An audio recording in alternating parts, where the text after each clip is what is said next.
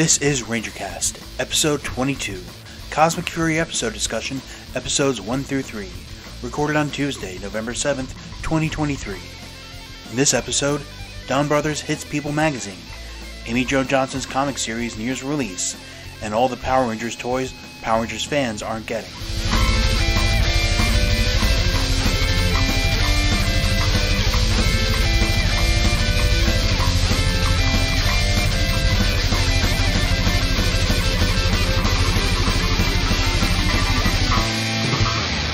Alright, this is RangerCast. As always, I am Tyler, better known as Rudolph Volto. And first I have Mike with me. Hello everybody, thanks for having me back here. I am in fact Mike. I am not a scab of myself. It's the real thing. And Josh. Rigged, I tell you. Rigged! Oh! Hey everybody, how's everybody doing? Everybody's doing fine, I hope. Yeah, sorry, we've kind of gone off the grid, so to speak, for a month or so. It was not intentional. You know, life, all that. You know, say this podcast going to try to be, every other week, but folks have lives. I was staffing football season. Baltimore, which went great. It is. But be sure to keep in the loop on new episodes by liking us on Facebook, following us on Twitter, subscribing to r/Power Rangers on Reddit, where we are all over the place. But we do have, a fair bit of news, and then later on we have discussions of the first 3 episodes of Power Rangers Cosmic Fury. Again, sorry for the delay. So first things first, some news out of Funko Pop. They are selling a Funko Pop Dinozord at Target to celebrate the 30th anniversary. It was offered on October 27th as part of the Funko Friday. It is still available for pre-order on Target's website. It's $14.99, and pre-orders have sold out. Never mind then. So find on eBay, I guess, after December 3rd. It does look cool, and I like the design of the box. It has the dinosaur in the back of the 30th anniversary logo. And I look forward to, I guess, not being able to buy one. I don't know what the general consensus is about the Funko Pop Tyrannosaurus Zord. I have conceded a long time ago that Funko Pops are not for me. I'm not one of those people that's just going to collect a figure just to have it sit there. I know there's a huge market for it. I know that FYE and Spencer Gifts would not exist anymore if it weren't for these things. So I understand that this product is not for me. I do think it looks kind of cool. I understand that I don't know how well it fits in with other figures that they may have offered. I assume it's the same size as all the other ones. Most of the other Funko Pops, I know they've made larger ones for various other franchises. The only thing that gets me really, and I've noticed this in many other design choices in the past, they love emphasizing the cannons inside the mouth of the Dinozord, which is weird because that is next to never used in the show, and I just love how they latch onto that because it's really the only distinguished feature besides the cockpit on top of the head. I'm in agreement. I have no comment on it because unless it's something I'm getting for an autograph, I'm indifferent on Funko. It was cool when they did Dragon Zord and Megazord. I personally think it's weird they're doing the T-Rex with one. I don't know what market it's trying to reach besides maybe very, very small Power Ranger one, but I don't know. Yeah, they're not going to get anybody new to buy Power Rangers Funko Pops by releasing this, because anyone who buys this is already going to own the other ones. Yeah. Now, as for toy news we didn't get, actually part of the reason why we didn't feel much of a hurry to put out this episode is Hasbro teased their annual Hasbro Pulse Premium 1027 event, which happened on October 27th. But they were pretty clear in the run-up, based on the hashtags they used, that there would be no Power Rangers news, and indeed there was no Power Rangers news. I think I saw a screenshot. It was like one of those things where you had to enhance to find any admission that they even owned Power Rangers. So it's like, Rodney Dangerfield joke at this point. Yeah, but from From a business standpoint, I do understand that they don't want to focus on what they're not going to be offering. because that's just opening up the floodgates for Yeah, well, I criticisms. mean, it's like how much they're not offering it. There's so many things in Cosmic Fury that we're not getting toys of that in the Bandai years would be all over the place. Yeah. I mean, I'm not saying I want Bandai back exactly, let me be clear, but come on, it's like this almost this uncaring for whatever the show is doing that would normally scream, make a toy out of that, like It's one of those the things like that's the original Suits. Hmm? I feel like this is also a consequence of Hasbro just owning so many things at this point. So I just get the impression that they're just trying to cast as wide of a net as they possibly can and try to appeal to as many people as they can. We all know that Hasbro, while they own Power Rangers, doesn't see it as a viable asset, which considering the show's not gonna is there's nothing happening in the future, so I can understand them not wanting to focus on it because if they did focus on it and there's no longevity for new fans. Be like, "Hey, you want to have this new toy line that's available for 3 months and then you're not going to get anything else because there's no more show?" So Way I do back want when, way back when Hasbro first got the toy rights, one of the things that fans were attracted by was the fact that Hasbro, being a much larger company, could wheel and deal to get Power Rangers more shelf space at the big box stores. That happened for about 5 minutes, and then that shelf space kind of went away, so they could sell more GI Joes or whatever. I mean, you know what this just means? What? It just means that we broke the bank by that Cosmic Fury Morpher toy. That's what it really came down to. Oh boy. And we are also getting kind of a trickle of more details about the Amy Jo Johnson comic series. Or rather, it's covered by her and her boyfriend, Matt Hodson. Mighty Morphin Power Rangers The Return. Boom Studios is doing what they call their Direct Reserve program, where they pop it on Kickstarter. All we know is that the Kickstarter is coming, and we know that the artist is one Nico Leon, um, who's a different artist from the one from the anniversary comic. He's an artist who's worked for Marvel and DC. Uh, he's done some Fantastic Four, some Hulk, Catwoman, and I haven't really read any of his work before, but I understand that uh, Amy Jo Johnson, Matt Hodson were going through a lot of different artist work before they narrowed it down to him. And I really look forward to seeing actual pages. Off the top of my head, I think it's coming early. I think it's hitting shelves early next year. And this Kickstarter, however it doesn't mean that it won't hit shelves still.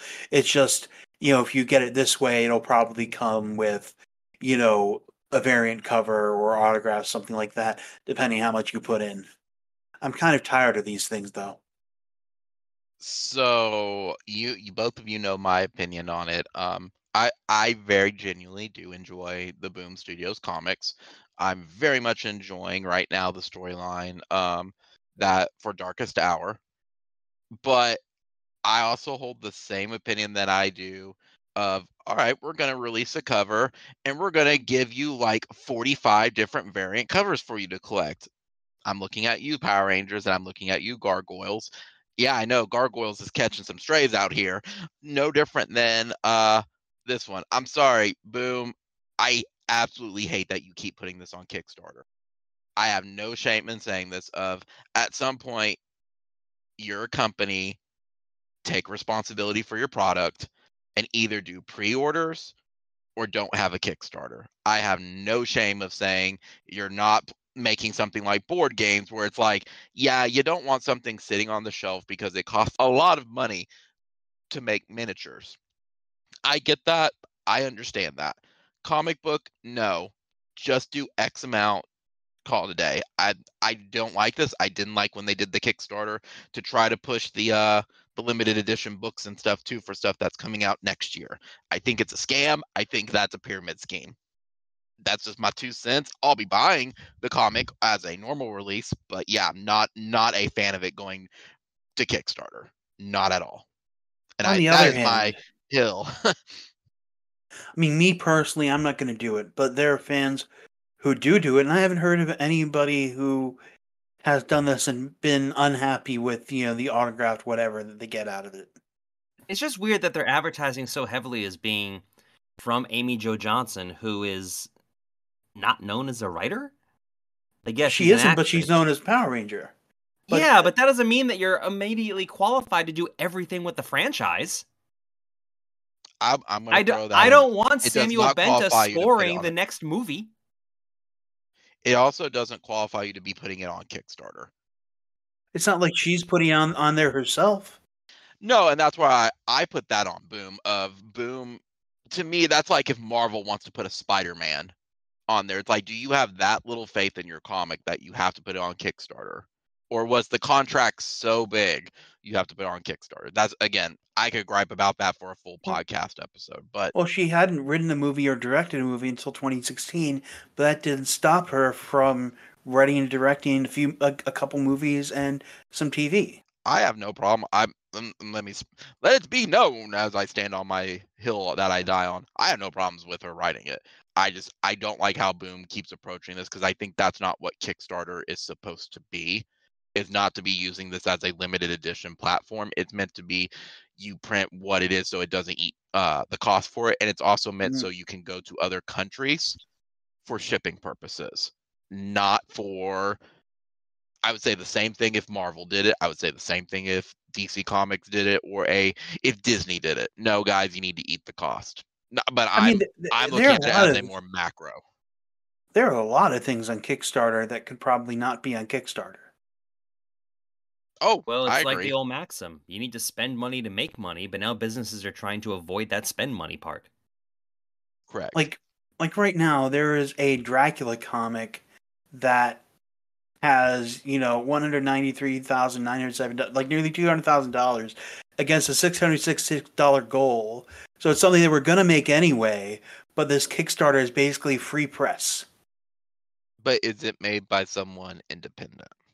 A small comic publisher in California. I'm okay with that. If it's a small comic publisher, more power to them.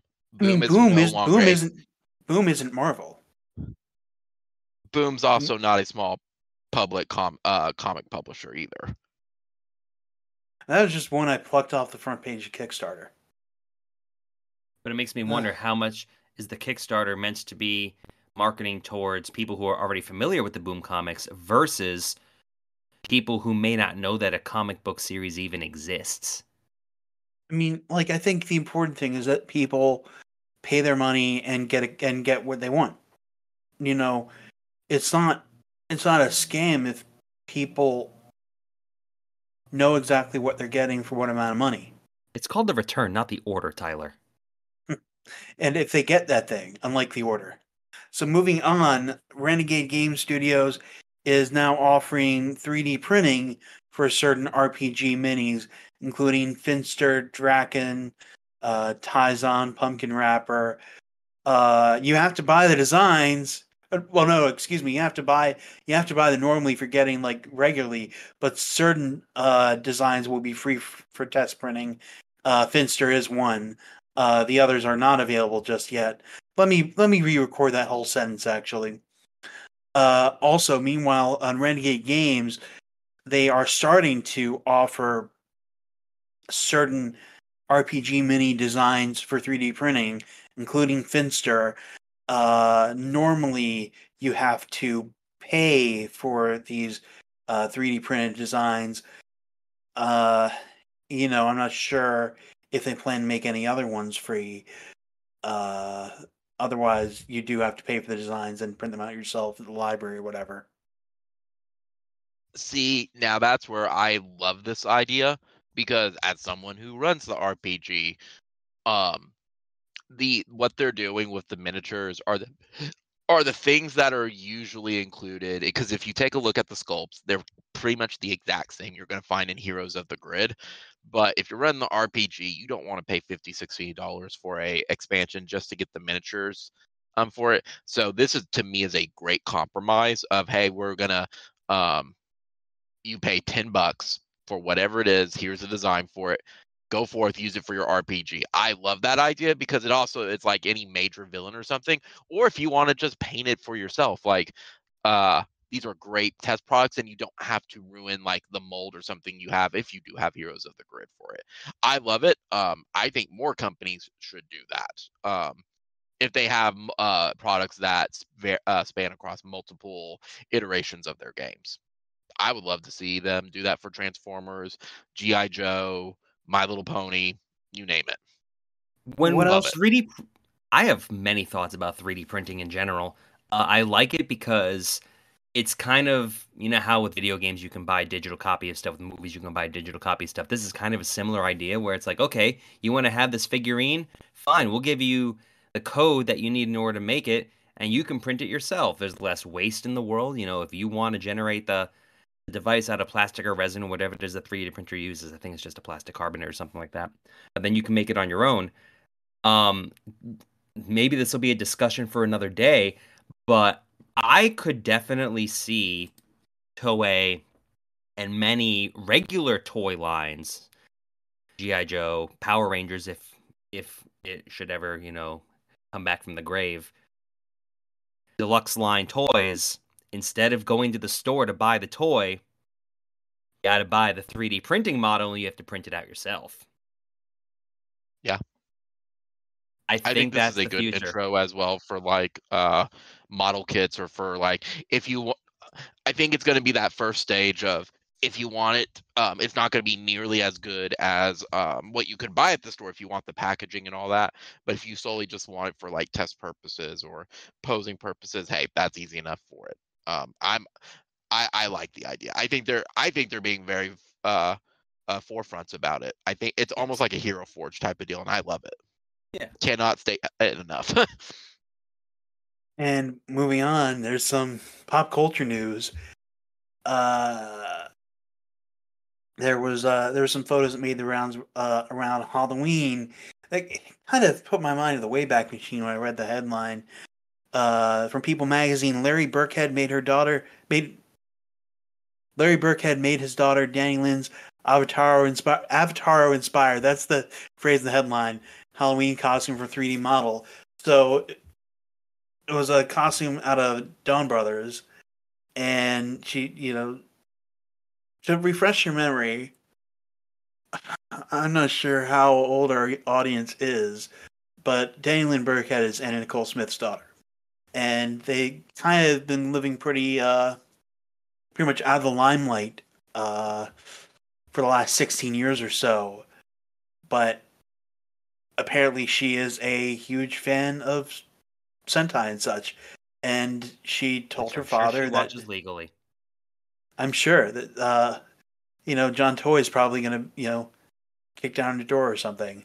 But anyway, her father says that she came to him a few weeks ago and said she wanted to be Oni's sister for Halloween.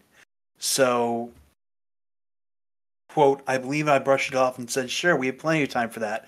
Fast forward to me finding out they don't sell the costumes in stores. So I had to make it from scratch based on a 3D model. It's the first time I attempted that before, but I figured we were approaching the end of the trick-or-treat phase, or maybe not, so I told her I would try my best. After hours and hours, People Magazine writes, he presented his version of the costume, quote, that she has reminded me numerous times is not a Power Ranger. That article tickles my pickle because it's really trying to avoid affiliation with Power Rangers. The only time that it's even mentioned is the not a Power Ranger, like in denial. It doesn't mention the Sentai Power Rangers connection. It doesn't really mention what the show is. It just says Japanese tokusatsu without even... I mean, it's kind of cool that People Magazine can just say tokusatsu and not have to define it. That kind of says something. But honestly, yeah, it's cool, but first of all, who cares? Really? Like, yay, this girl was like, Daddy, make me a Halloween costume. Make this.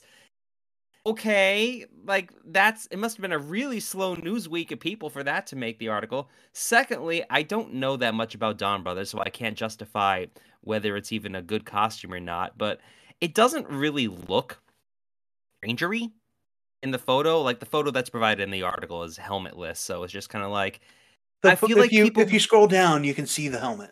Oh, okay.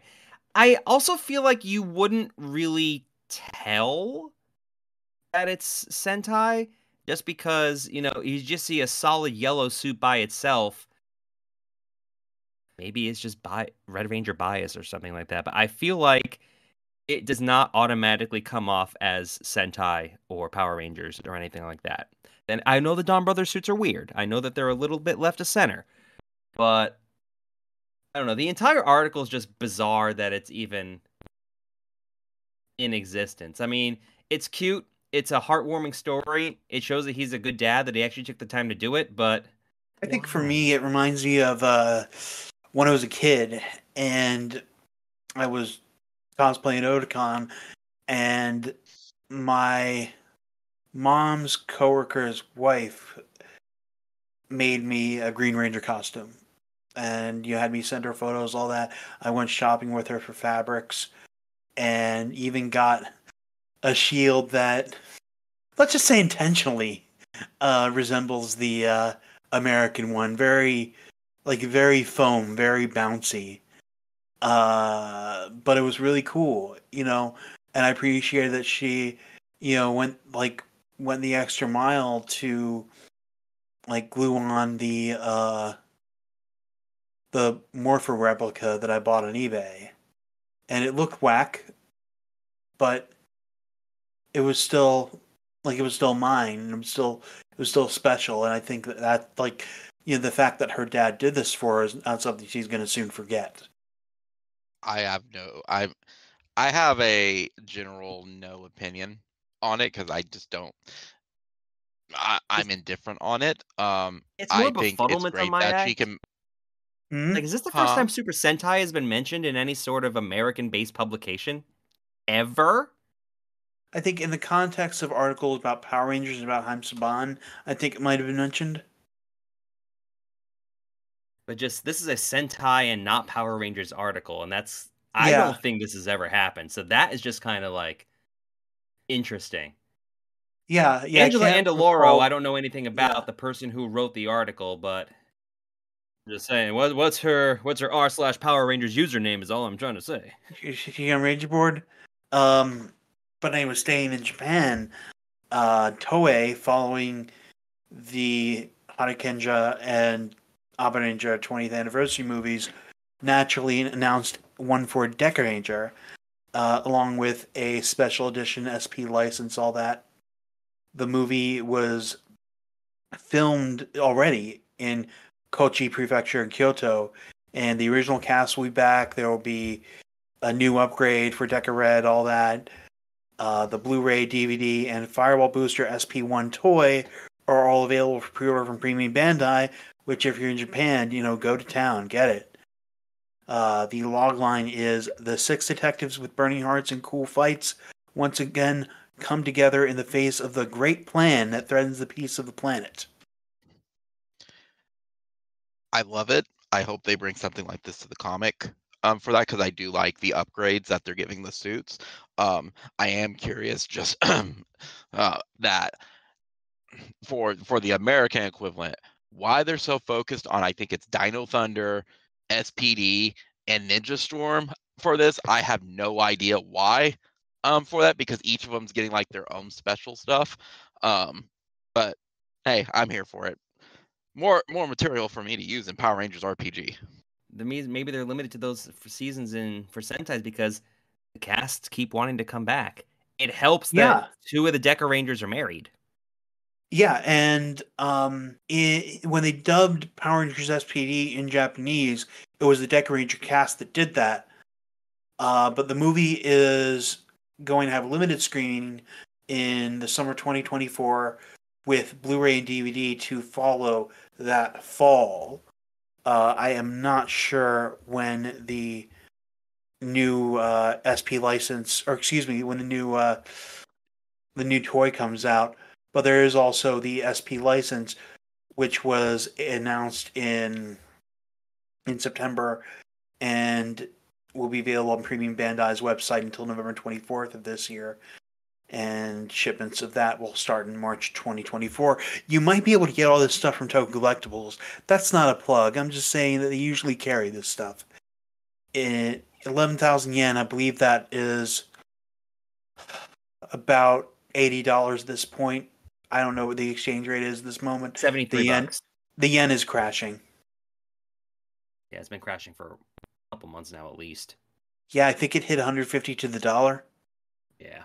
Yeah. Yeah, if only I had the money to actually go to Japan, load up. Cha-ching. Yeah. And further Toku Sentai nostalgia, Kyoryuger turned up on King-Ohger.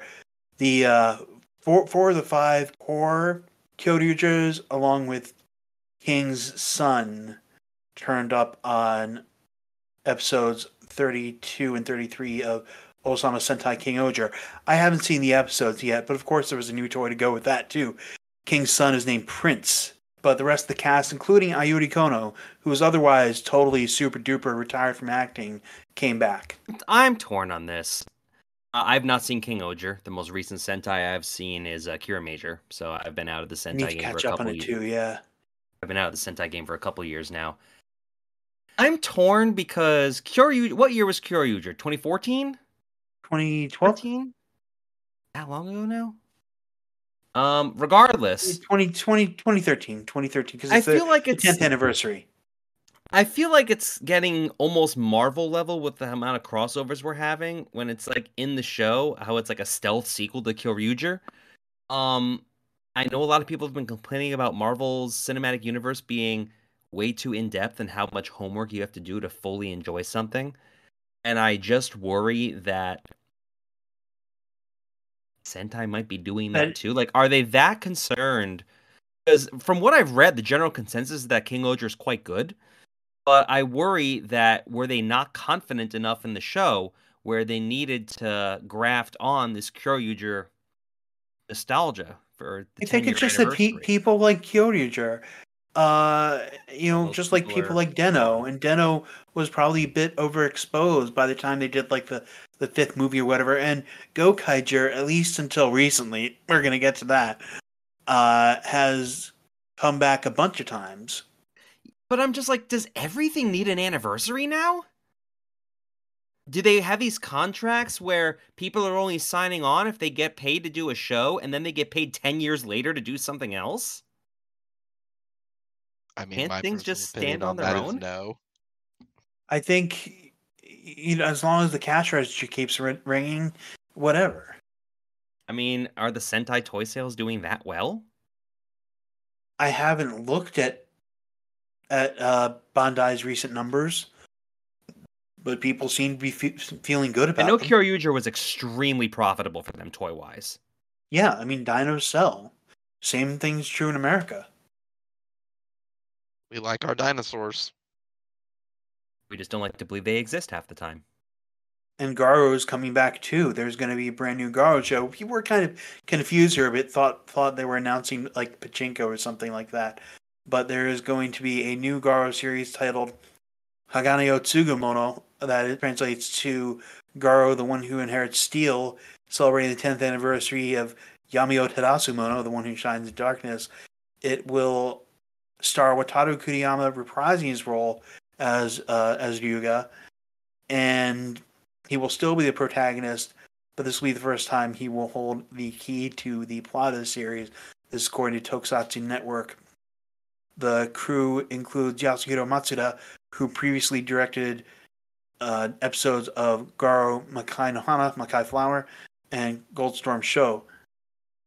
And the other directors come from police dramas and other action productions like Death Trance. And the screenwriters include Norikatsu Kurama and Ryuji Yoshizaki, both of whom are from the screenwriting agency Queen Bee. Tokusatsu Network doesn't list any other Toku credits for them. And the new series will begin airing in January of next year on Tokyo MX and Nitere from January to March of next year. I'm excited for more Garo. I really wish that people actually bought it when it was available in the States. Otherwise, we might, have hope of this coming here, but we're not going to get Yamio Tadasumono either. Garo has always been on my to-do list of things to watch. I've never seen any of them. Maybe I'll start watching it in 2024. I'll start from the beginning. 'Cause there's not that many seasons of Garo. I've heard Right. Garo VR is excellent. Yeah. The original series and Red Requiem, that's easy to say, are good places to start.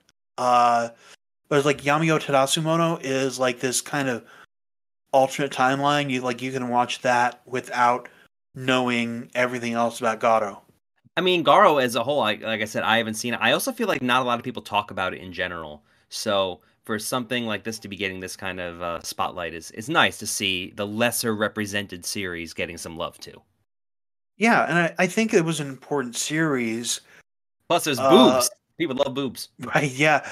Like, not just for being a toku for adults, but also what it accomplished in terms of action and special effects for the time. And the special, today, the effects in the original series look kind of whack, but for the time, they were pretty good.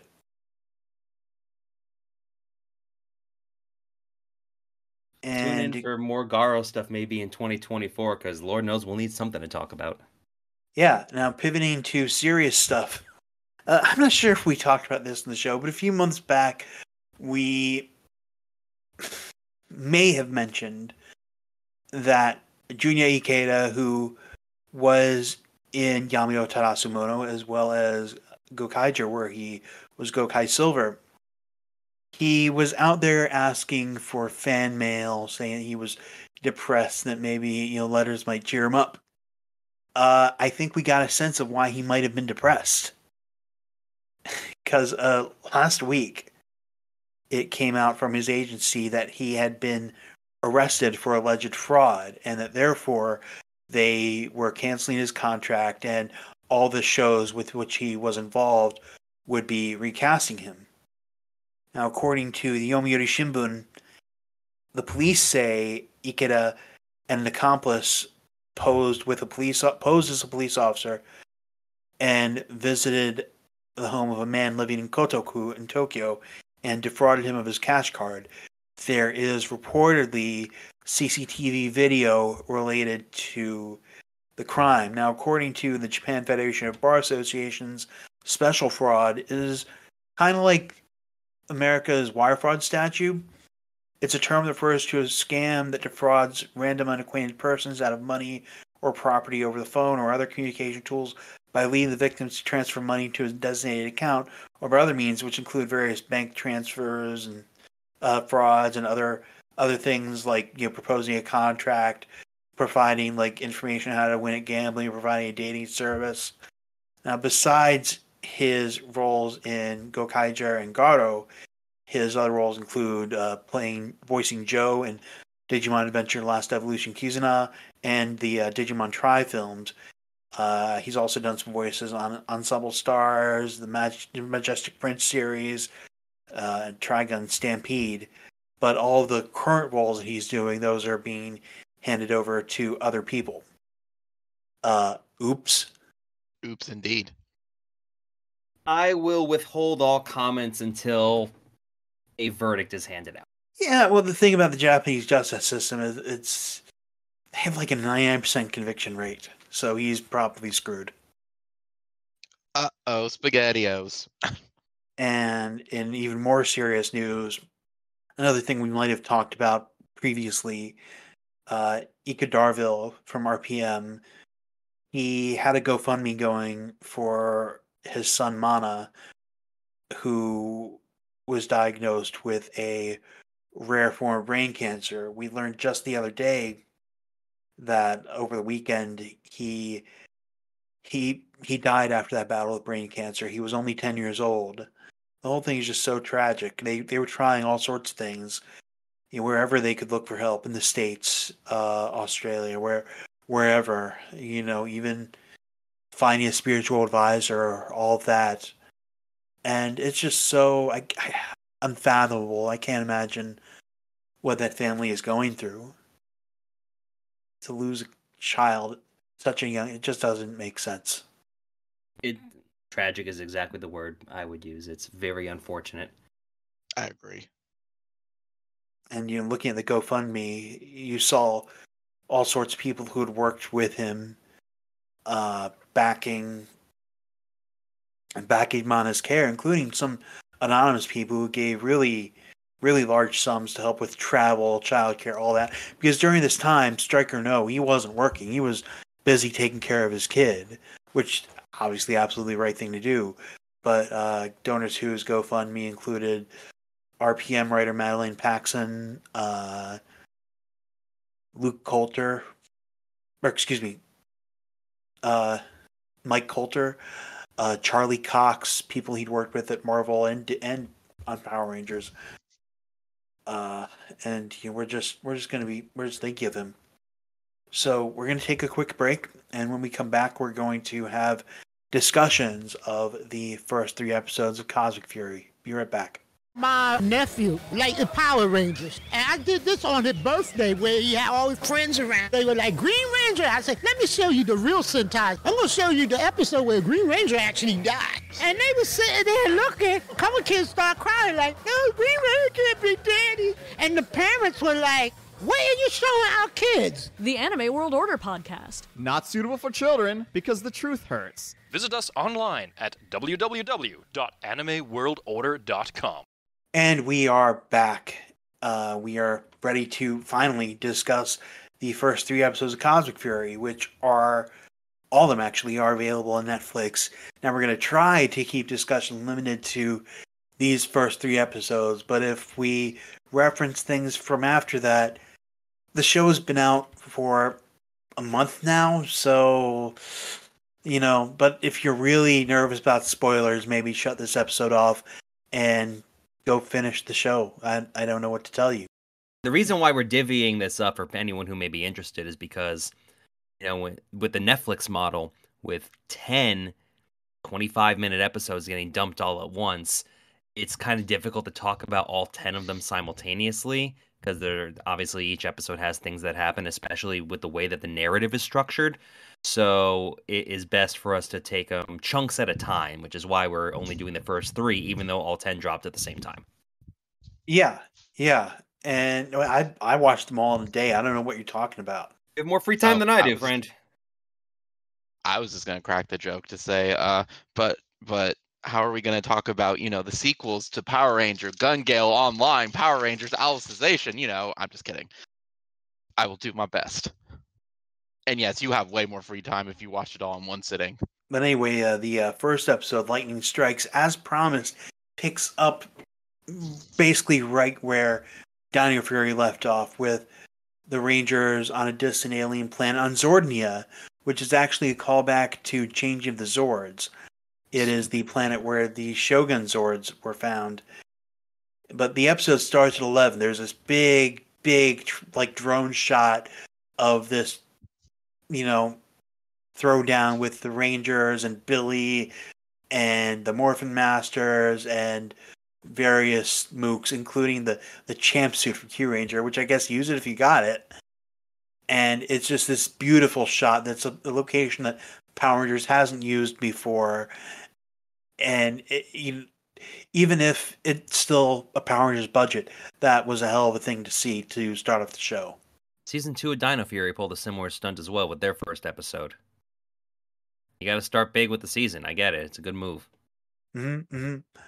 And we see Zed being greeted by new villains, Bajilia and Squillionaire, which are original designs, but unlike the Cosmic Fury suits, these were built by Toei and Rainbow Zoke back in Japan.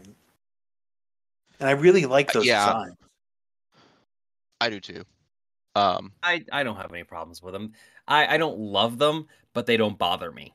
There's one thing I want to point out that I really do like, if with this being Cosmic Fury for it, regardless of people's opinions on the suit for it, we know why they did a little tiny redesign of Lord Zed, solely because they wanted him to move around a whole lot. They said they could not, they were very limited on Lord Zed previously. So that's why we got steroid Lord Zed. That being said, you can actually see the evolution of like where the designs come from, because Lord Zed's very much a classic look of, and I don't mean of, oh yeah, because he's from Mighty Morphin. A classic look of the old school, less CGI, versus when you look at the squids and stuff who have the glowing eyes and everything like that. I like being able to see both of those on screen and seeing where we've come from 30 years from that. Speaking of changes to Lord Zed, the Yeah, very I was first going to get thing to that I that. noticed is the new voice of Lord Zed, and I remember Fred messaging Tyler as I Tatasciore, was watching the episode. I will say Andrew Lang did not deserve any of the comments or hatred that he got. Fred is so much better at that voice.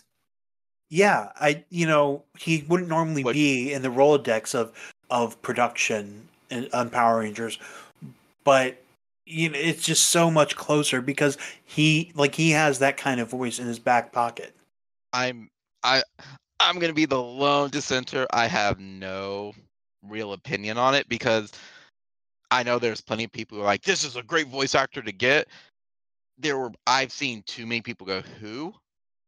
So I was one of them. I'm just saying that I thought he did a good job with the role. I'm not familiar with his work. I would never point him out by name. Oh, well, there you go. There's a great example of that, because I've seen a lot of camps of, oh, everyone's gonna love this. I've seen more of all, and I'm just throwing this out here as a number, but I'll say majority of people like, I don't know who this person is. He has a great filmography when you look it up, but he is not as much of a public figure as I think many people thought. A lot of people don't know who Frank Welker is, but he is still one of the most legendary voice actors of all time. Fred Tatasciore is also one of those people who productions go to literally all the time. Like if you hear the Hulk in animation and it's not Armin Taylor, it's him. And he is just in all, like, he has all these roles as additional voices, because where he's credited like that because he is so useful, because he can do all these sorts of characters. So when I saw his name in the credits, I did a double take, because I realized how serious they were on getting Zed right, even though, again, I really hate that this is the reasons that led them to have to recast Zed again. We will talk about them getting Zed quote unquote right later. I think they did okay. I have thoughts. The one thing I will say on Welker, and I think Rito, I think Tyler, I think you hit the nail on the head, because he does so many additional voices. People didn't.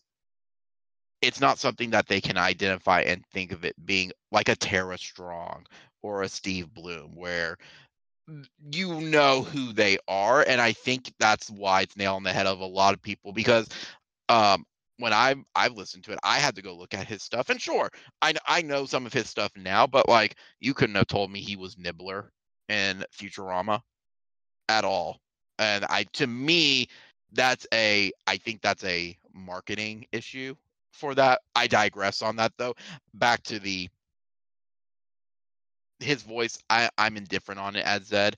I have nothing against it, but it's not my favorite. I think stuff could have been done a little bit different, but it doesn't change it. I think how he sold it as the mannerisms was much better. Agreed. And I kind of like the new suit. I like the slim good body kind of muscle suit going on underneath the metal. I was able to tell that they did something to the suit, but I did not mind. I didn't notice Zed being nimbler than he had been in the past. But again, I noticed that something was different, but I was just like, doesn't bother me. Also, Zed is moving around a lot more than he would back in the old days. Yeah, like in the old days, like it was minimal movement, and they added like the more practical effects of like water on it to make it shine, and the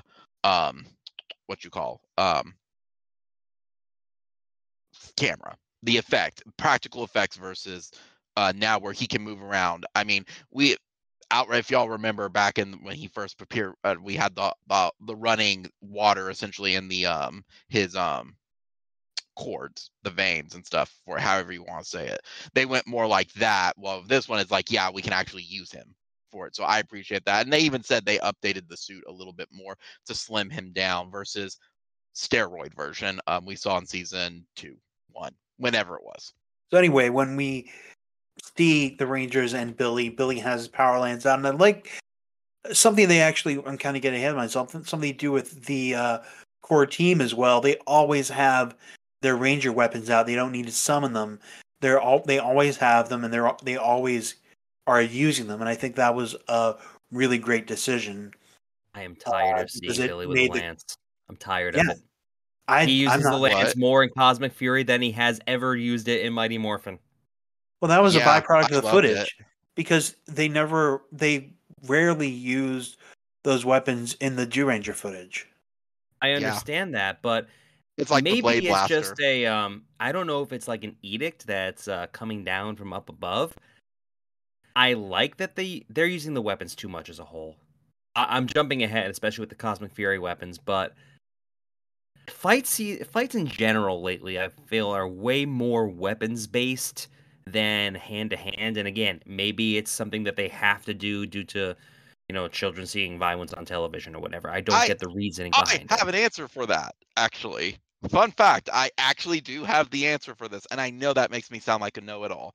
You see more weapons because that's less martial arts, less possibility of your actors getting hurt on set. That is the actual sole reason for it. More weapons means they could do more with special effects for it. You don't have to have more scenes, essentially. That's why. I know. I feel free to agree, disagree for it, but that is the reason. No, it makes sense. Totally makes sense. I personally like that he was using it. I feel like I just wanted to see a little bit more regular fighting. Like, use the Blade Blaster. You have other things at your disposal. Whip out the power cannon. Go for it. Where's our Thunder Slinger? I think I was only used like once. I mean, in season 2, Billy canonically was known for making gadgets all the time, like the Triceratops mirror. Like, he had a different who's what's it every episode. And now that he has Cranston Tech, which is not going against anything, it's mentioned in Cosmic Fury, it's perfectly fine, don't get after me. I feel like him completely abandoning that and just sticking with, stick on a blade or blade on a stick, I feel like is very, I don't want to say disappointment, but it just seems lackluster. I go with that as that the power lance is connected to the morphing grid and the others are not, or it's not as in sync with the suit. That's my headcanon theory. I stick with that. I'm not disagreeing with you, but by keeping it where it is being used, it lets them do actual on-screen filming. Yeah, it's better to be hands-on. Speaking of hands-on, let's talk about Javi losing his arm. We're gonna get ahead of ourselves. It's still the first episode. Oh yeah, that was the first episode. But anyway, I think it was the Morphin Masters who gave the Rangers the mission to go to Zordnia. But something that I think the writers wisely observed, is that having the Morphin Masters around for any long stretch of time would be a big-ass crutch. So they get sucked up into a bottle, and that's that. Oh, can I add something to that? Because that is all at the same time. I love, and whoever has ever spoken to me, I love that they put Lord Zed on the front lines and not just like, I'm just going to watch from the hill. No, they actually had him go like, what do I do next? I'm going to go fight the Power Rangers. What's up, Billy? I love that, and I stand by that. That was one of the best things that they could do with Lord Zed. That was a biggest change from season 1, 2, 3, 4. It was, he can hold his own, guys, and we saw that. Yeah, he never really got his hands dirty back in the day. And now he only actually came face to face with the Rangers like twice. Yeah, in the command center and Tommy. Hmm. Yeah. Well, no, 3 times. Like, 3 actually, times. oh Dark yeah, because the Rangers. cat. Oh, I would say 4 because of Cat and Tommy with the when they rescued the Falcon Zord and the Zeo Crystal. So, Yeah. but very true, limited. If we're talking like combat and stuff, yeah, Only I once. was Only very once. happy we got Yeah. that. He only fought I was Tommy very once. happy. Yeah. Right, but I'm very happy that we got that, and just that was good.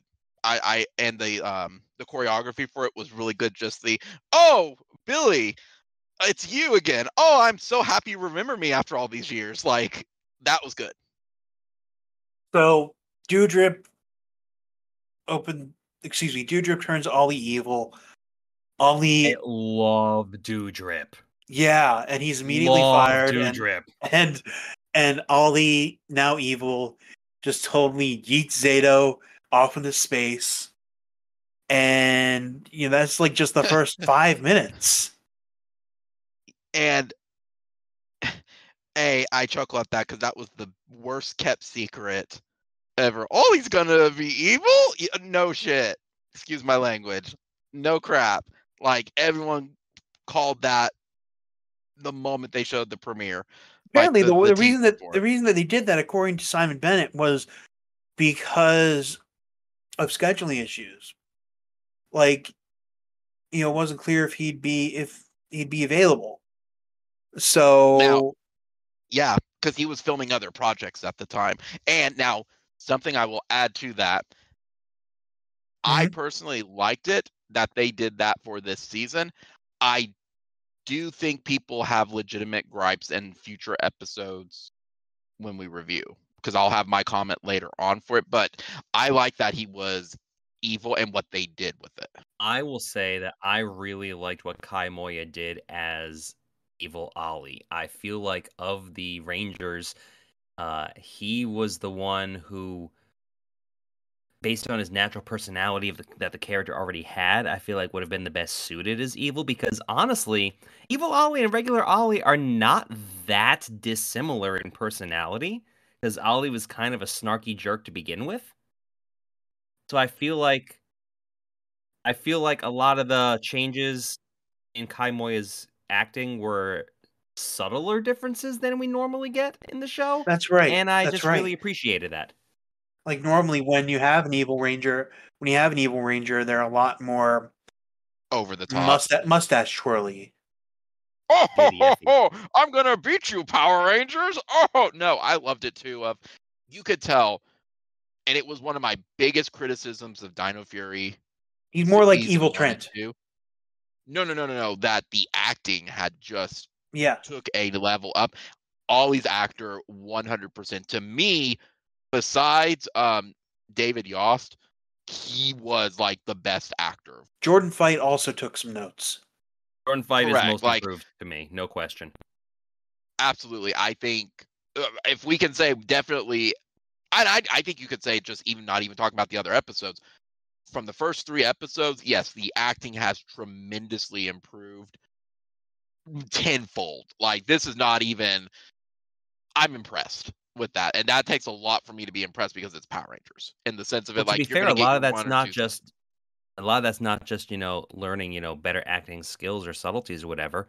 It's they've had time to marinate being the characters. They've just become more comfortable in the direction. character's skin and knowing what they can do with it.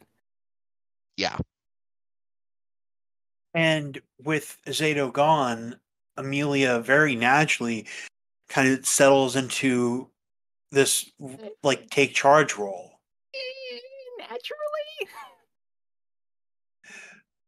Well, she just kind of starts giving pep talks and It's Power Rangers. Everybody gives pep talks. She's not special. Or Zed technically gives pep talks.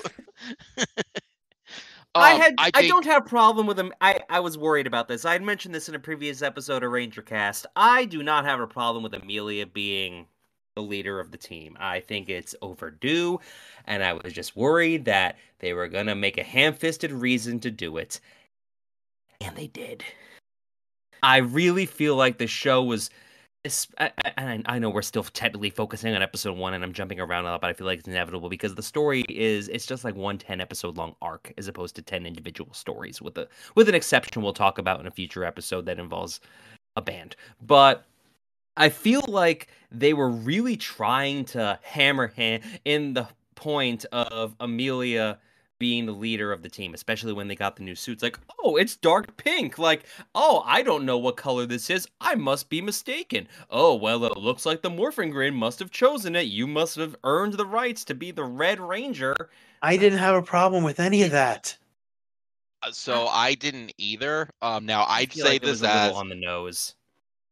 so funny enough, and again, I'm gonna sound like a know-it-all for it, and I try not to.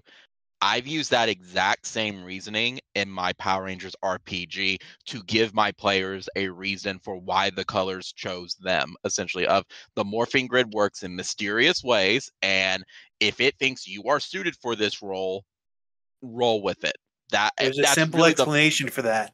Well, yeah. based on that, would you say that Amelia in Dino Fury and Amelia in Cosmic Fury, in terms of characterization, there's not that much different between there, right? Like, there hasn't been that much growth. We're talking end of Dino Fury, beginning of Cosmic Fury. Besides parental, like, heritage and, familial Yeah. revelations, more or less the same person.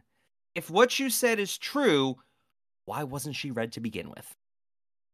Oh, I'll give you a great answer for that.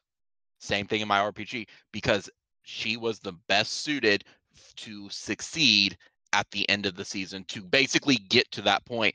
It's another show did this very similar, and you don't find out till like seasons, like one of the late seasons. It was Ben 10, where it's like, why do I keep randomly transforming? The Omnitrix turned Ben into the alien that was best suited for the battle, not based on what his decision was to survive at the end of the day. I would tie that into here as a great Power Ranger thing of you received this power because we think you were best suited for the situation at hand to be able to set your team up most to succeed for it. Yeah, but that also I makes it like sound that. like Amelia is only red because Zato's not around anymore, and I really don't think that's as feminist as they think it is. Well, it wasn't just Zato who was out of pocket. It was Ollie was out of pocket. Yeah, 2 of the men aren't around, Javi- so yeah, sure. Now you're well equipped to lead. Javi was injured. And I think that was the context in which Amelia started doing what she was doing. That's like saying if you're up for a job promotion and you're third in line, it's like, oh, the first 2 people died. Now we'll give you the promotion. You've earned it. I'm going to say Ollie would necessarily have been red.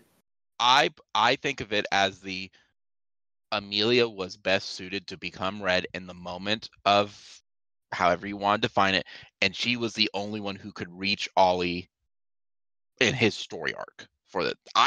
I have no problem with it. Exactly. And I maybe think it's the strongest reason we've ever gotten for like why individuals were chosen by the morphing grid and not like Rita chose Tommy because he's the Green Ranger. That's why he's green. Oh, we need Tommy back. He's the White Ranger.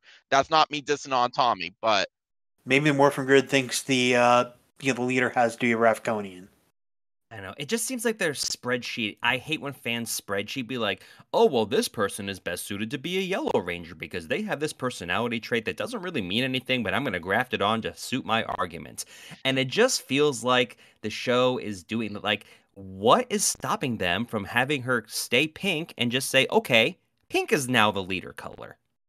I think end of the day, I think, I love they that. just It doesn't decided... matter. Color, It- people it- put way too much right. stock in roles for certain colors. Well, it's like end of the day, I think, the writers, Simon Bennett, decide, hey, wouldn't it be cool if she were the Red Ranger? And then making her the Red Ranger. you both of you know I'm a My Little Pony fan. I did You not. can tie this in as well because I did not know that. Oh, well, spoiler alert. You've seen in my profile pic, I'm a My Little Pony fan. Brony, whatever. In the show, there's a artifact thing called the Elements of Harmony. And I know we're probably losing viewers and listeners on this, but bear with me. In the show, they say, yes, you may exhibit this element the most. It does not mean you do not exhibit the other elements at the same time. I apply that to Power Rangers. Amelia exhibits Pink Ranger. That's what she was chosen for. However, in this situation, red shone more than pink. That's why she switched colors.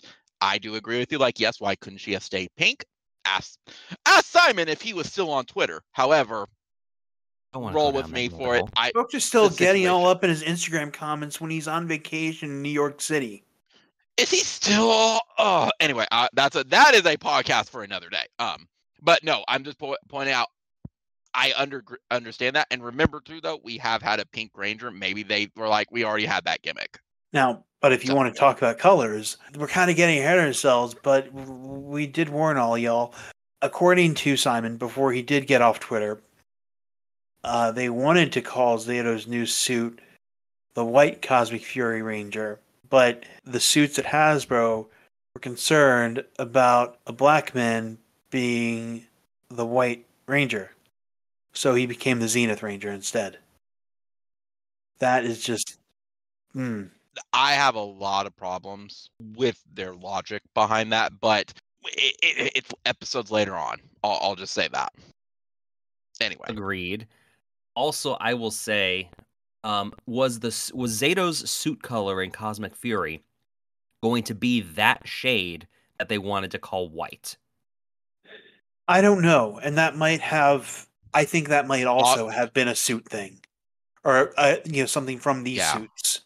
Because having the him be thought that I actually white. had, I was maybe trying to give them a little bit of benefit of the doubt because the obvious argument is Haley from Ninja Steel, how she was black in a White Ranger suit.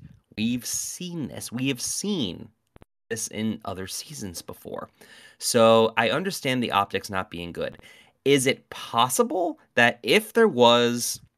We've seen what the issues are with the Cosmic Fury suits, which maybe this is a good time as any to talk about the suits as a whole. Now that we've seen them in motion, we've seen them on the show.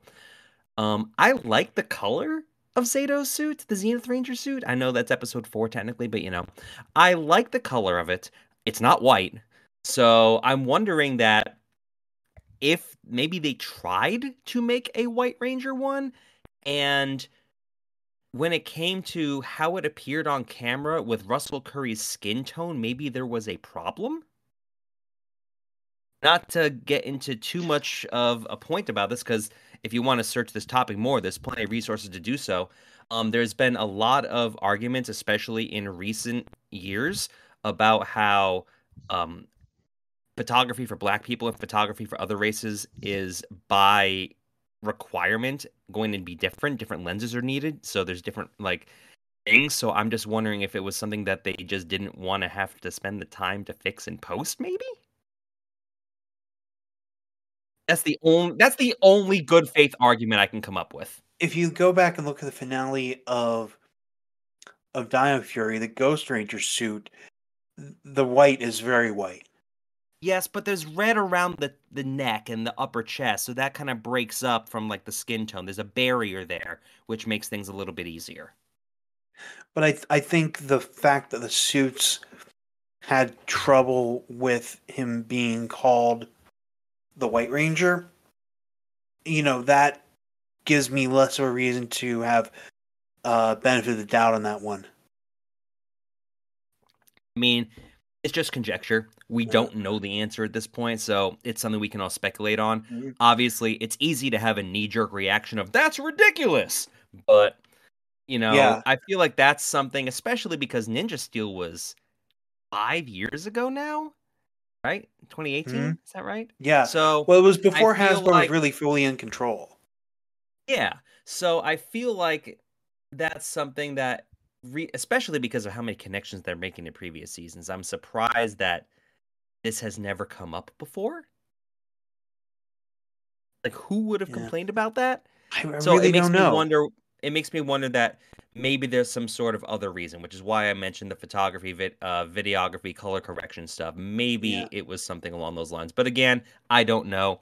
I'm just speculating. Yeah, well, moving on to the second episode, Beyond Repair. We haven't talked about Javi's arm yet, though. Oh, yeah. Javi did get his arm blown off, and they really spent very little time on it, apparently again, deliberately.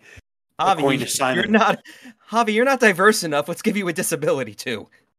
Your sister's got a learning disorder, so we got to make sure you match. Zap. But he lost it a really cool way. Simon also said they worked very, very exclusively with the national organizations about that, and basically they had the final say of make it very quick, don't make it like something to dwell on essentially for it. So that's why if anybody has complaints like why wasn't it more focused on that was why.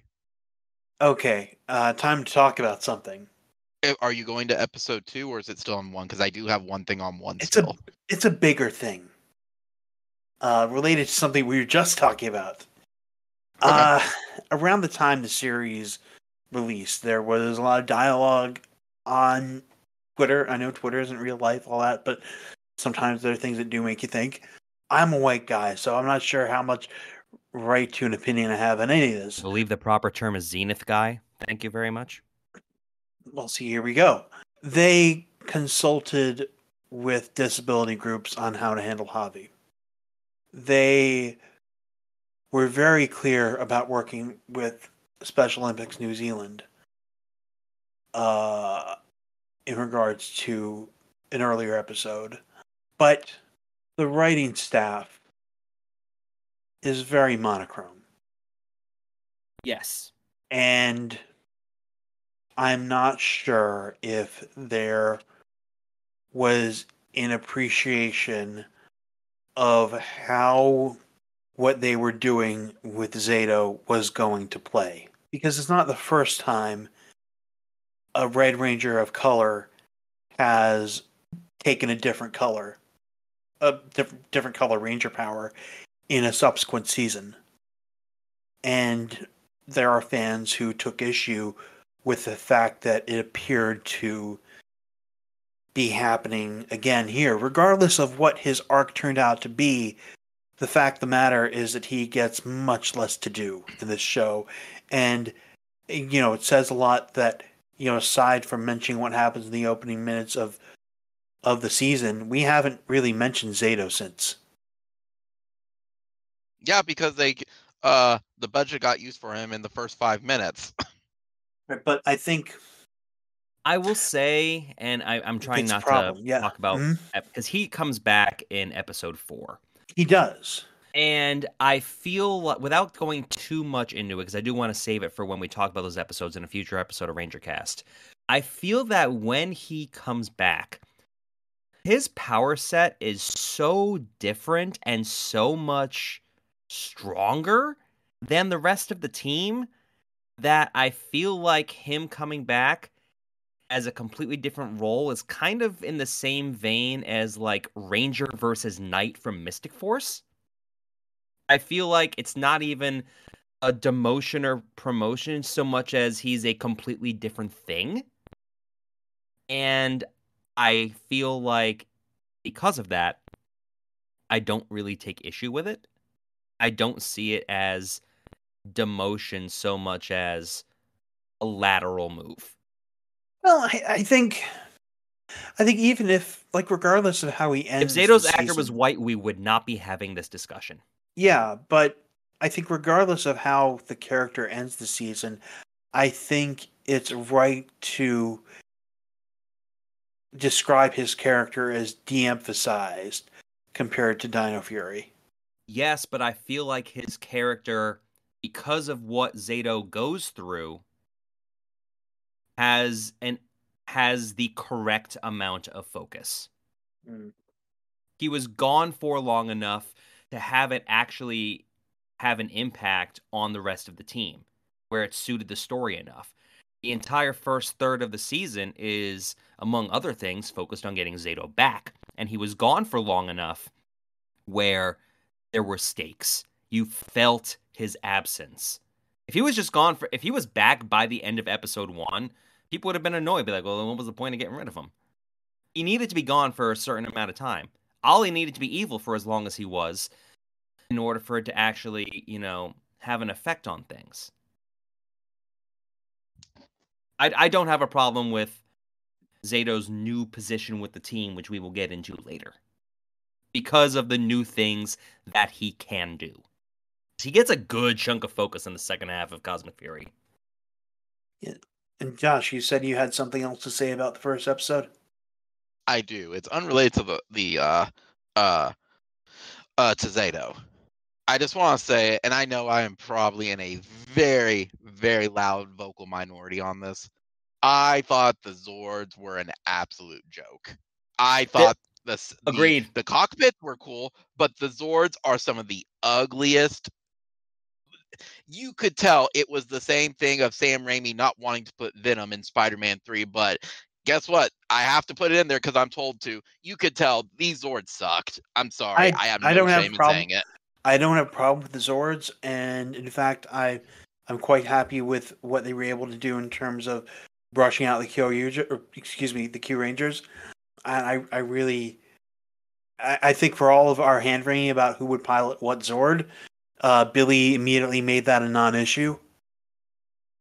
Yeah, I was okay with that. It was also kind of neat to see, different color Rangers and different colored cockpits, which is fine. And Billy and the Wolf Zord. Yeah, well, you gotta stick with what you know sometimes, especially if you're looking for familiarity in times of crisis. I will say I've seen a half of Q Ranger. Q Ranger's Zords look neat. The mecha look neat. Q Ranger's mecha fights are not very good. So I understand that they had the whole appeal of the Q Ranger line is swapping things out where anyone could be an arm or a leg. And when you have that many Rangers, you had to be able to suit the story with whoever was around to be able to do that. I still say that Ryuteo or the Cosmic Dragon Megazord, which again we haven't seen yet, but you don't know that yet, is one of the best looking combinations they've ever had in Sentai. But the whole appeal is based on the playability, being able to swap out to the combination that you want. But in the show, the fights aren't very good because so much is focused on the mix and match aspect of it, which from a toy standpoint totally makes sense. You want to emphasize how you'd be able to play with the toy, and it's more the fact that you can, mix and match stuff. People are also a little spoiled because, with the toy lines in particular, Dawn Brothers and King-Ohger, they're really focusing on play value and flexibility and articulation. So I think people may forget that Q Ranger's whole appeal with the toy line wasn't necessarily, the mech fights. They weren't that good. So for them to be able to get as many mech fights as they were for Cosmic Fury, I get it. But I do agree that this season more than others, Zords felt like more of an afterthought, especially because we spent a good chunk of the first episode on Zornia. And they're ugly looking. Yeah. Well, they're ugly because, again, Q Ranger puts so much focus on the Q-Tamas, the orbs, and they don't mean anything here. So if you take off the orbs from any of the Zords, they look terrible. But the whole symbolism is more the orb than the Zord. So if you take the Zord fights from any other season, they don't work here. Agreed. I do feel like if there was a way they could have done the season without any Zord fights, I think maybe it would have been better. I'm sure they had to have them in there somewhere, but I do feel like that this is the most they've ever felt like an afterthought. I agree. They're still ugly Zords. I have no shame in saying that. No shame! Now moving on for real to the second episode, Mike, you were talking about earlier how you wish Billy would go build some stuff. But in the second episode, he's really settled into this Zeo era guy in the chair kind of role, working with Solon. They seem kind of like kindred spirits. And, you kind of continuing what happened at the end of the previous episode, catching up with the supporting cast, in this case, Morton Garcia, Jane, and Jayborg, and Izzy uses that low scene voice. Makes me laugh. The entire scene where it's pretty much, hey, it's every supporting character. Like, hey guys, you're not going to have a job after we're done filming. Come in here and get a paycheck. That's what I refer to that scene as. Hey, we forgot something very, very, very, very important. There was a lot in episode 1. We forgot. What did we forget? The Morphin Masters gifting, what's his name? Ninja Steel Red. We did, yeah. Mick is back, and I did like that. It was a great way to make him part of the action, and make him really key player later on. But going back It to made the him second very episode, relevant. Yes. yeah, going back to the second episode, we got another, like you mentioned, the Pan Global Games and the Rangers cover stories for being off-world, and meanwhile you have Doudrop, who was fired in the last episode, going rogue and going up against the Rangers himself. And I did think that it was really important to have Dr. Arcana be there with Amelia when Ollie is, going crazy in that locked room in the base. I loved the way they handled that.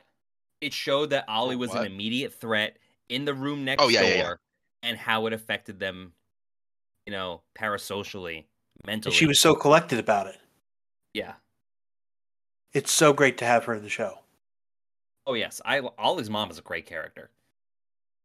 Oh, yeah. Yeah, absolutely. And Izzy at the same time, trying to keep up appearances back on Earth, but also trying to keep this stuff away from Fern, which, is always a bad idea in a relationship, but trying not to worry here. But what I noticed is that they did, with Fern, they did something similar to what they did in the early photos.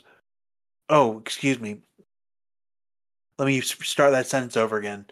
What I found interesting with Fern is that this isn't the first time that the show's done this, but in the credits, her shirt is under her jacket is a different color than it actually is in the show, because in the show it's orange, because they were trying basically in all the pre-release media and all that to hide something that's going to be very obvious later on. Hint, hint, nudge, nudge. Yeah, because it's very bright color orange. Yeah. There was a color correction. Yeah. Yep. And then Oh, sorry. You go ahead. Go for it. No, I think you were mentioning it. Go ahead. I'll mention Fern real quick for a second. Yeah. I really liked how Fern acted when she was like, "Surprise! You're on a spaceship now, millions of miles away from Earth." I really don't like Fern's characterization after that, because Fern kind of turns into Justin, because she's like, "Why did I like the Blue Ranger?" I mean, not wrong, but I feel like she gets over it a little too quickly, which seems to be a common problem with the show. Okay. Again, it's 10 episodes. So I actually support that. I support that fully, because I tie that into yes, I understand we were working with 10 episodes. I put that in the same kind of category of things that the show needed to improve on. I add that in of some of the cheesy dialogue Lord Zed had. I would put that there for it. I'm sick of the show trying to tell us that Lord Zed is so old if he was grabbed from his peak time when he was the most dangerous. He's not that much. He's not even as old. He's the same age as he was when we saw him in season 2 or whatever. And he would never came off as old or out of touch with everything. He seems old to the writers, because the writers keep thinking that he's 30 years older than he was in season 2, because they keep forgetting that he plucked him from season 2 time. And that's really a problem, because he's not that much older. Well, despite how middle-aged he looked in Countdown to Destruction, Zed was around eons prior. Yeah, so it's another 30 years anyway. Yeah. But well, I mean, if somebody like plucked you out of the 90s and dropped you into an age of selfie sticks, how would you feel? I wouldn't complain about being old, because I would still be young. But you would feel out of touch with the world around you, wouldn't you? See, I love that line, actually. Okay. I'm middle ground on that, because I saw it more as I didn't see him as being old and out of touch. It's more of like, oh, stuff has advanced 30 years. Like, there's been a lot of stuff. Like, even remember, Serpentera was as powerful of a Zord as it was. It was still pretty blocky. Then you have them doing all this stuff. Yeah, I would say they did the best they could with a culture shock. I mean, it's kind of like that joke about, Ion says that he's actually 65 million years old, and that's a good line. I enjoyed that. when he watches Billy charge at the Sentinels with his power lance, says, "Look at that young man go." That was a great line. That was great. But I think it's also a combination of me not liking how they seem to be confused as to how old Zed is, because, 30 years or whatever. But it's also the fact that their idea of what is young and hip and current is still 10 years out of date. Like, selfie sticks have been around since the mid-2010s. People were filming videos on Vine and Musical.ly in, 2014, 2015. So for the show to have the conceit to make it seem like what the villains are doing is so fresh and so current and so now.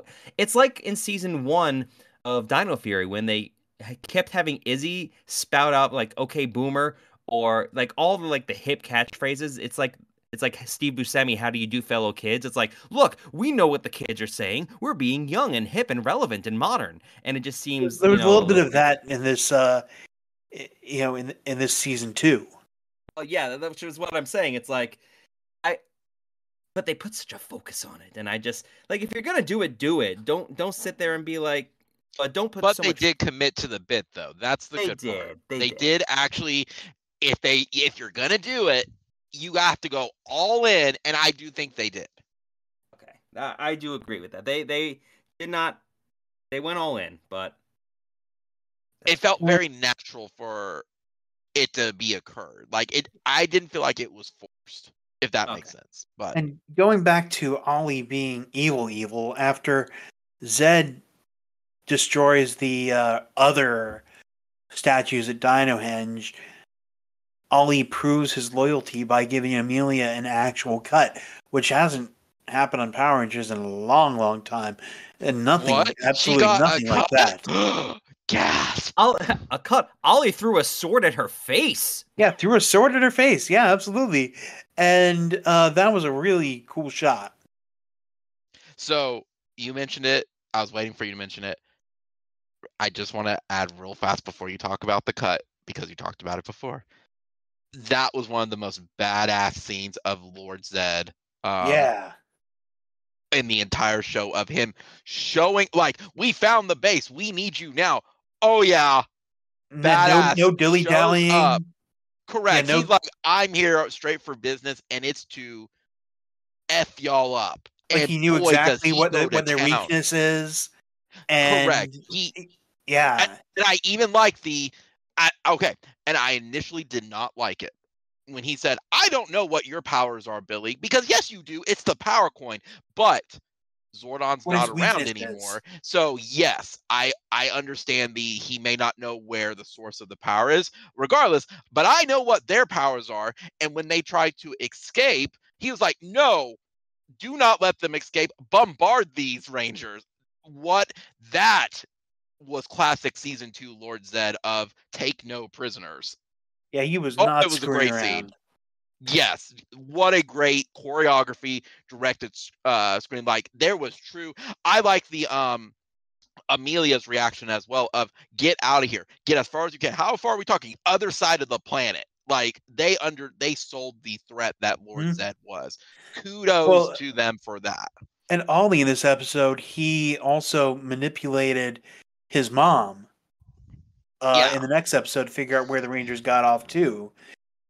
Because their communications are that cut off. They're clear on the other side of the universe. Right. I just wanted to, before y'all talk about the cut, that had to be highlighted. One of the best things of the entire season was Zed arriving and showing why Lord Zed was a monster. Yes. Him single-handedly being able to destroy the Dino Fury powers. Yes, you could say the statues are. You could also say the statues were magically reinforced, whatever. He did the thing that Thrax wanted to do was, I just disconnected. No, he destroyed it. Throwback to Ninja coins getting destroyed. What do you think about Javi's new arm? We talked about him getting the arm blown off, but we haven't talked about his new robot arm. I liked it. Takes a little time to get used to, but he eventually comes to understand it as a real weapon in the next episode. I think it looks really cool, and I think it makes sense why it looks like it has Solon's color scheme. Agreed. I don't mind the way Javi appears with his robot arm. I don't understand why the robot arm is visible when he's morphed. That makes no sense to me. Because it looks cool.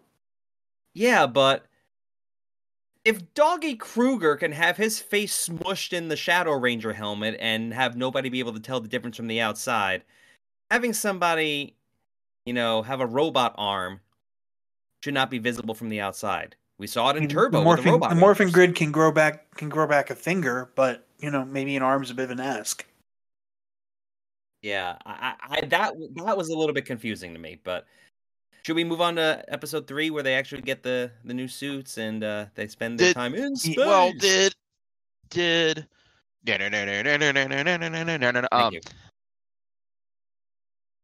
was there any Ranger that had something that morphed with them in any season, like the prosthetics arm? Because that's actually a good point.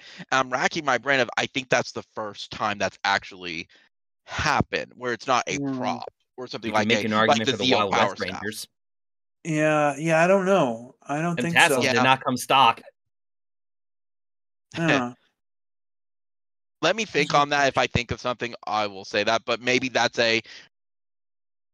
a difference of the Sentai footage to Americanized for it, and then the flip side of it being no, this was actually like the first time something like that could not be adjusted or something. But if I can think of something during the thing, I'll let you know. If they wanted to be super fan wanky about it, they should have made it so it was the same power source as the Dino Charge. What's it called? Chase's power up. That is an arm essentially, the orange one. Yeah. They should have just done that. It wouldn't be the most convoluted reference this show has done. That's true. And it's dinosaur powered. Yeah. The third episode has Billy working on jerry-rigging powers, just kind of like the old days. Izzy and Fern have their heart-to-heart, but Fern is still kind of sidelined. Very obviously sidelined and very obviously bummed about it. How do you feel about Izzy essentially turning into her dad this season? I hadn't thought about that. Being hyper protective. Well, I think she feels a bit guilty. Yeah, I could see that. I just love how she spent a good chunk of the season like, oh, my dad's being so annoying, and he's just, he's looking out for us, and I understand. I'm like, you're becoming your parents, kid. Like, I think some of it's full circle, but I think too that you see maturity and growth of the character. There was no bad intentions with it, and you get caught in the moment. Right. She lied because she wanted to protect her. She's keeping her sidelined because she wants to protect her. Even if they both have as many Ranger powers at that point, which is no Ranger powers. But I just it felt a little too ham-fisted. And like too obvious about leaving her sidelined. When they go out to this planet Eridus, which I think was named because it sounds like arid and it's a desert planet. And they go out and discover the scuttleworms, which are terrifying. Like legit, like Tim Burton terrifying. Before they go outside, I love the whole, like I said, Jordan Fite, I think, might be the MVP of the Ranger cast this season. He has stepped up his game tremendously. I really like Ion's mentality of, I'm extremely upset over losing my best friend. I can't fight against evil. I need to occupy my mind with something. I need to cook. That is one of the, I know he's an alien, but that is one of the most human reactions I think we've ever seen from a character in this franchise, because that's very believable. Like, yeah, he's looking for a coping mechanism. Yeah, and we haven't really seen that much in this show, and I thought that was a surprisingly mature step. I know I'm mature in Power Rangers, but I feel like that was good. And I mentioned this off recording to tire. I think Off Grid is my favorite episode of the season, just because Ion carries a lot. How I love the scene with the scuttle worms, or as I call them, the sandworms from Beetlejuice. They just go out Oh, into the I was desert. gonna say it's Tremors. Right? I haven't seen Tremors. Beetlejuice is more What? my frame of reference. I know Beetlejuice is my frame of reference. Okay, what do you want? I'm not saying But Beetlejuice is I a bad loved frame of everything reference. about that, and it showed that they could have action scenes be exciting and have nothing to do with Ranger powers. Like Like, Lost Galaxy. honestly, I did not miss them not having powers in those first handful of episodes. I wasn't like It was begging for them to get the suits. It reminds me of Lost Galaxy when they were investigating the abandoned ship. The rescue mission. Yeah, one where they find the Galaxy book. I have thoughts on that episode, but this isn't the time or place for that. That's fine, but it reminded me of that. It was not about the powers. Right. And I just really liked it. I like the scuttle worms as like a recurring villain that are autonomous. They don't have any agency to anything that's going on around them. They just are. I wouldn't even call them evil. That's just when you are a desert creature, you got to survive however you can. So I totally understand where they're coming from. Are those Sentai designs or are the scuttle worms originals? They would have to be Sentai designs, right? I thought they were Let me original. check. Let me check Ranger Wiki. Well, they're in a Zord fight, aren't they? One of them is. Yeah, it would have to be. I feel like it's got to be Q Ranger. Yeah, I'm not sure. Oh yeah, they're the Death Worm and the Boss Worm for Q Ranger. Yeah. So yeah, I really liked that. I love the sand dune stuff. I love the food. I love the fighting with food. That was really well done.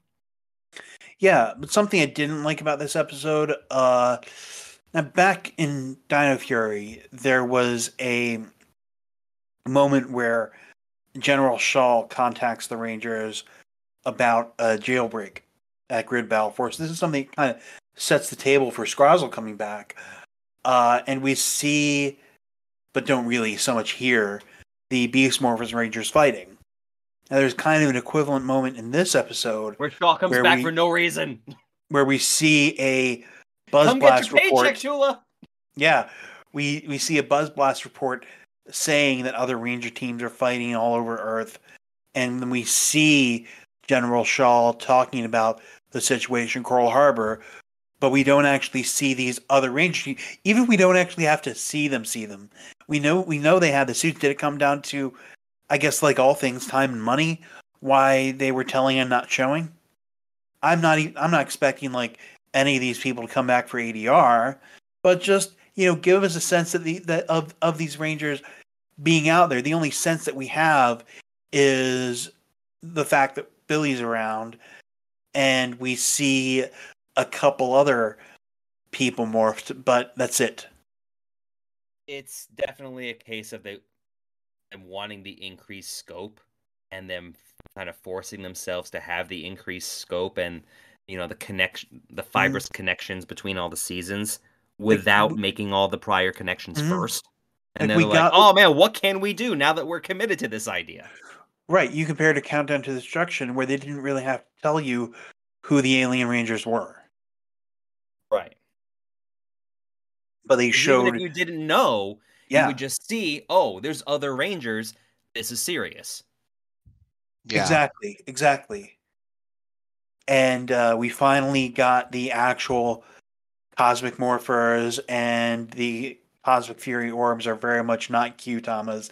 They're kind of mentally on the bottom, that sort of thing. And the new morph is actually pretty cool. I do like the new music they used for it.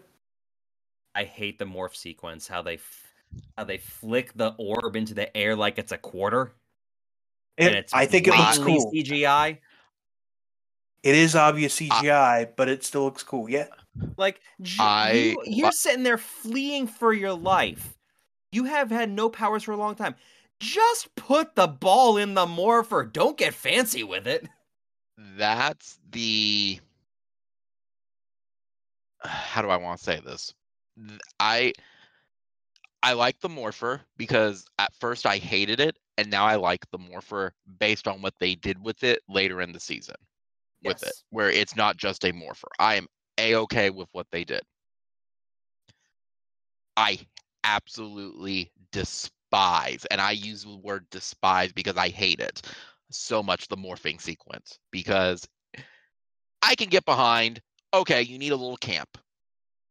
Okay, it's still got to be believable.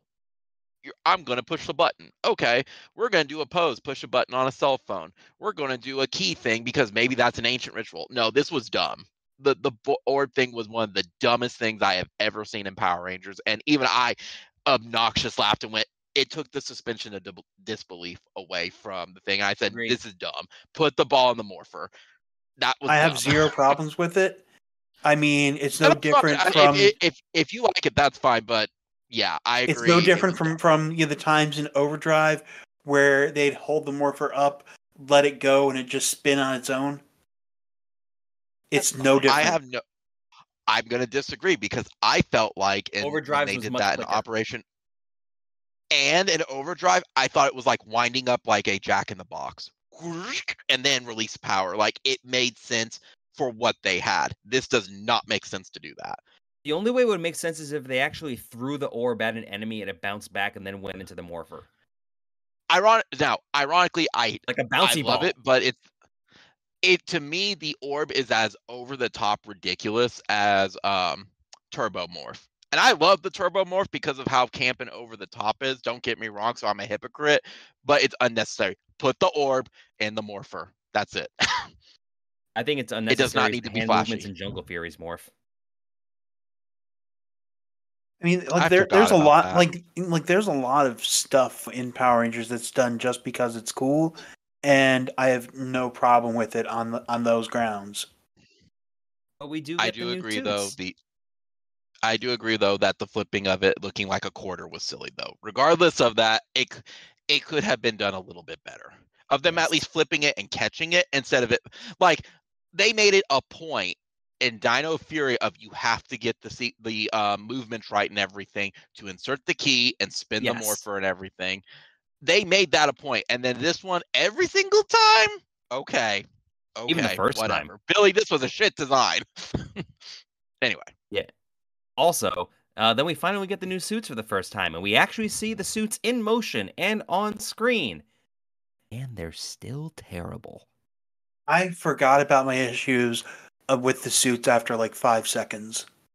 The helmets are good. I like the helmets. They're fine. I don't understand why a lot of them have gold mutton chops, but whatever. They needed to change them somehow from the Dino Fury helmets. I completely understand that. They're slightly modified.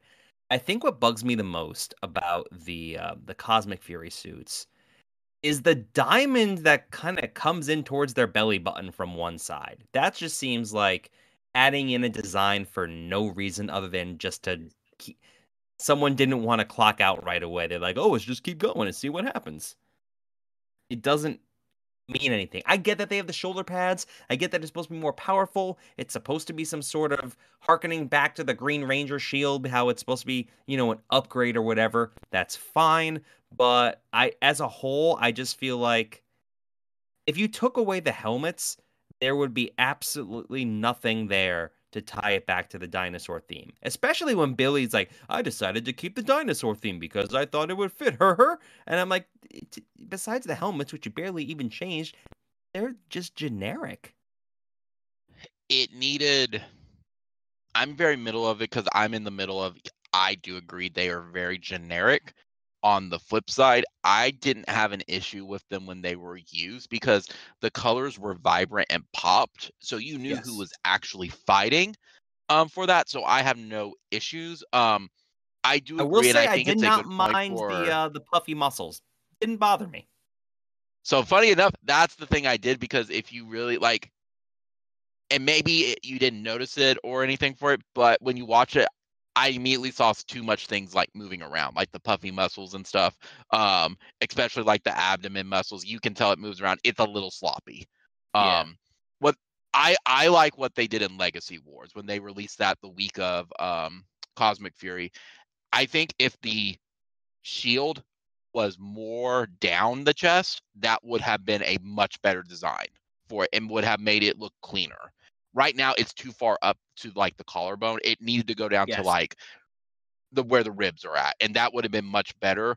And if they changed the suits from being the matte to like a shinier color, I think that would have made it much cleaner and made them look even better on screen. And That's I will just say my that opinion. with the new suits, I feel like it works better for certain colors than others. I do think Zato's is the best looking of the bunch, beside even taking away the cape, which whatever. I like the champagne cape's color, whatever. but I feel like Yeah. it works with the rest of the suit. Amelia's looks fine. I don't really like the green or the cough blue cough that we haven't seen yet. But like I said, I like the I just blue. don't like love when, the shade of especially blue. because there's not that much difference between the suits other than the helmets, which again, the helmets are fine. But when your primary design does not look good with every color that you have it set in, something's wrong. I could see that. But I wish there were toys of this very cool stuff. What do you think about the new weapons now that we've seen all of them? I'm down with them. I'm indifferent. They're weapons. I have one huge problem with the new weapons, but we can't really talk about that until episode 9. Now, here's something too. We can talk about this though because Simon revealed this as a part of season 3. Season 3. Simon did point out that in episode 3, Billy was not considered to get new powers because they wanted to keep him in the classic suit for it because that's his power. They did not want to take that away from him for that. But they still wanted him a major part of the cast, and I'm glad they stuck with that. Yeah, absolutely. And I like that. If it ain't broke, don't fix it. I like that they used Correct. the most recent morph for him, but then added that season 3 style flourish of the helmet materializing. Yes. That was really cool. But they didn't do that all the time, and I wish they'd use the lightning bolt too. I do agree. I'm looking at trying to find pictures real fast of the Cosmic The only Fury. other thing I would have possibly thought of for Billy to get his powers, and again, this is fan wankery at its finest. Is the Zeo Crystal's still out there, and if there was just some one thing like, "How'd you get your powers back, Billy?" Oh, well, I managed to tap into the Zeo Crystal, and Sentinel Knight. Well, no, the Zeo Crystal be like, and I was able to get my powers back with the Zeo Crystal, but your powers are still Mighty Morphin. Well, I like them. Well, no, I mean That's who I Master am. Master Green hooked everybody up. This has already been answered. True, but Something I had to find a picture of it. Something to notice too on the suits. I think it works best with red for sure. Definitely black. I do agree it doesn't work with green. It really does not work with gold. And the reason I say that, whatever flourish they have with the design you were talking about on the side of the body, it doesn't the one pop that looks enough like and it's it highlighting blends. an abdominal ache in a medicine commercial. Yeah, that. And 20 Yeah. years, and they never got gold fabric right. Yeah, it blends in too much with that, and it just does not. It needed to be something different. It needed more design for it. Why they didn't just take from Dino Fury the lightning bolt down the middle, I have no idea for that. But yeah, it does not work with every color. I would say Ion easily has the worst suit of the Cosmic Fury bunch. Yeah, I agree. I think it works best with red, black, and blue. It does not work with green and gold for sure. What y'all think of their weapons? I like them. I think Javi's weapon, which we technically haven't is an episode we talked about yet, is the most interesting. But yeah. I wished that there was that photo of him, jumping like he's playing a guitar. I wished that we saw them used a bit more. The Morphin Masters have a cruel sense of irony if they're going to take away Javi's arm and then give him the only one of the weapons that you really need two hands to use. Hey, look, comedy, man. I mean, it's not like any of the Rangers has the armadillo puck. But I would have liked to have seen. Oh, don't be hating on the armadillo puck. Everybody loves Armadillo Zord. Like, I would have liked to have seen the weapon's unique properties be shown off more. You wanted Izzy to throw one of her tiger claws, which are clearly daggers, but they can't call them daggers for some reason, in the air, and then have Amelia just whack it with a hammer? Oh, that would have been cool. I mean, the show has so many restraints on it that I guess maybe there wasn't that much that they could come up with that he could also do. Yeah. Also, what is Ion's weapon supposed to be? Mo's razor. It's literally everything. It's a razor. It's a claw. It's a blaster. A Rafconian army knife. It dices. But does it slap chop? I mean, he does have experience in the kitchen, so he could probably make it work. He could. Here's a question I do have, and they don't really answer it. Is this the Dino Fury powers? Yes, they say it's Cosmic Fury, but were the Dino Fury powers genuinely destroyed, and these are just like what we did with the Ninja coins and the Mighty Morphin suits, or is this a brand new set of powers? Because yes and no, because Billy explains that there's residual energy left in the Dino Keys, and that and the and Master Red's staff are what he uses to create the Cosmic Fury powers. It's a bit like what the original Turbo movie script said would have happened to the Zeo powers. Reverse engineering them to become Turbo? Yeah, something like that. Now, here's a question I have that has actually been stuck in my mind for a while. And we're going to ignore Zato because Zato is a completely different can of worms with this, for reasons that we'll have to discuss in a future RangerCast episode. Do you think the same thing that I do, in that the Cosmic Fury powers are actually a downgrade in power from the Dino Fury powers? Yes. I actually had that thought watching as the season went on. And I'm kind of okay with that. It feels more desperate that way, and it adds to the immediacy of the situation. But to be fair, I think that because funny enough, you referenced it, Rito, was the Turbo powers, because the Turbo powers are a step down from Zeo and Mighty Morphin. So I feel like this was a what could we jury rig with what we have. Yeah, and they kind of came off that way. Like, Billy's like, all right, here's what I could slap together. Billy made these powers in a cave with a box of scraps. So I like that they don't come off as, like, every year, it's one of those diminishing returns where everything's got to be more powerful than the previous season. And I like that this time it's not, but it comes off that way. I really appreciate that. I like to, and if you want to build to that, most of them are melee weapons, except for like Gold Rangers. Well, we have the ability to make one weapon that's a ranged weapon. Everything else is like, what's it called? Melee weapons, which supports that theory. Because if it was melee or ranged weapons, you're going to have more. They're more powerful just in general for that. If it's a blaster, you can throw a hammer. You can, but that's not the purpose of a hammer. You could also throw Javi, but that doesn't count. You can throw an axe too. Javi, stick your arm out. We're gonna lead you over to the enemy. I'm okay with that. Boy, we've gone on a while. I'm not sure if we talk about, and this is why we split it up over multiple episodes. Yeah, but I'm not sure if we want to give like episodes grades because we're really grading a whole story at the end of the day, aren't we?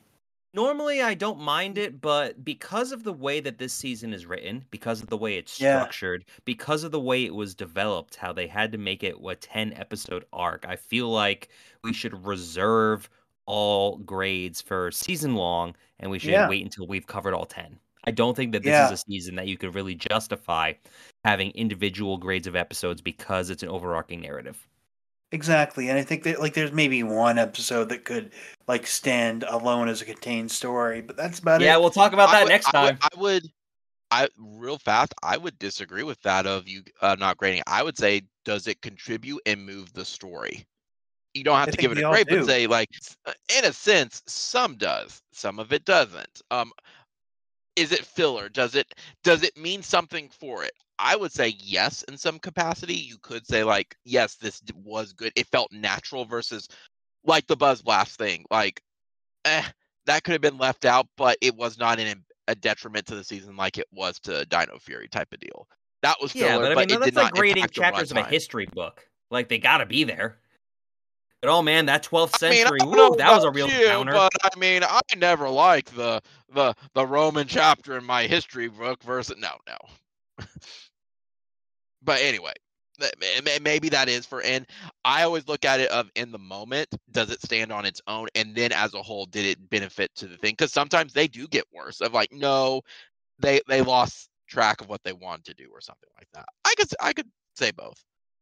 So, yeah. So coming up next episode, we're going to be talking about the next 3 episodes of Cosmic Fury, which would be Teamwork, Rock Out, and Take Off.